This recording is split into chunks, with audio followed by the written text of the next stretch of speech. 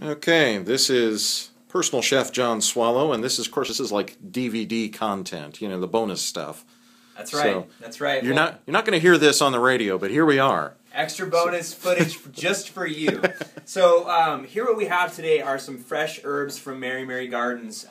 She happens to be a local farmer that has really put a lot of passion into what she does, and she was nice enough to give us some of her herbs today so we could show you guys what we have here locally available to you and what you can use for your cooking at home.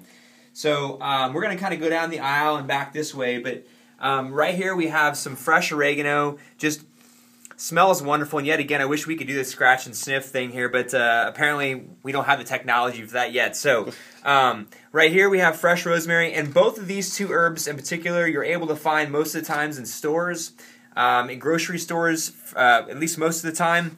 And these are fresh bay leaves. I know a lot of you recognize these from probably your pantries at home. But these are not the dried product. These are fresh. They come right out of off her property. And believe it or not, they smell fresh, and they add a different type of appeal to the dishes that you're going to use them in. So I encourage you highly to try and locate some of those that are fresh and just taste the difference between what you used for a dry bay leaf and a fresh bay leaf. It'll blow your mind.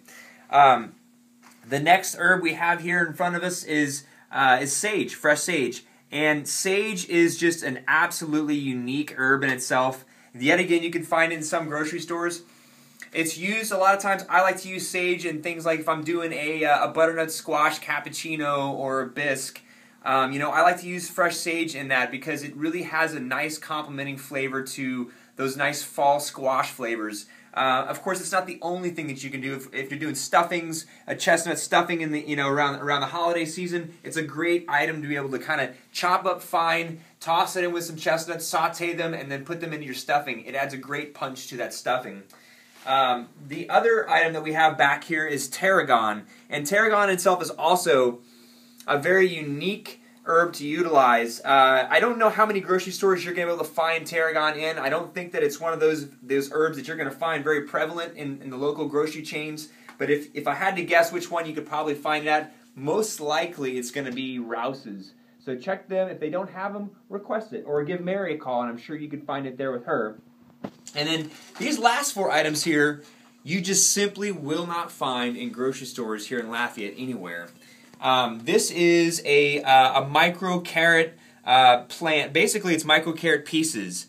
These were trimmed and cut from the basically really small version of the carrot plants before they were able to grow the tops there. And they have a nice sweet flavor to them. They're used as a nice garnish on a soup, on a plate with protein. If you're doing a dinner party at home and you want to wow your guests, these are great ways to go through and do that. And as you can see here, she's got a lot of great herbs to choose from. Micro carrots. This is micro opal basil, which is a purple basil. And I think that she may have a mix of sweet basil in there as well. But as you know, basil has a very nice sweet flavor to it. Opal basil is also a nice flavor. It's not as sweet as sweet basil, but it's got a nice purple tint to it and adds a nice color contrast on that dish.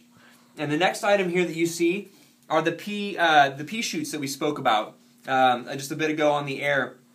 Really nice flavor. They are not that bitter. They are nice, sweet flavor, just like you find in sweet peas. English peas are a great complement to another dish, whether it be a soup or a garnish on a main entree or even an appetizer. If you want to toss it with a salad, maybe with a little bit of shaved fennel, if you're doing a nice salad with the protein, it's a great another item to try. I highly encourage you to try it. And then, of course, last but not least, are the corn shoots.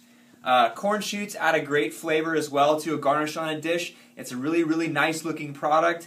And yet again, with all of these last four things, and really on most of her herbs, you're not going to find these other products here in Lafayette anywhere else but from Mary Gardens. So check it out if you haven't already. But I highly encourage you to try using some fresh herbs. If it means go to your local, just Lowe's or Home Depot and buy a plant. Plant them in your garden, plant them in a basket, grow them for yourself, and then have them available for whenever and for whatever. Enjoy.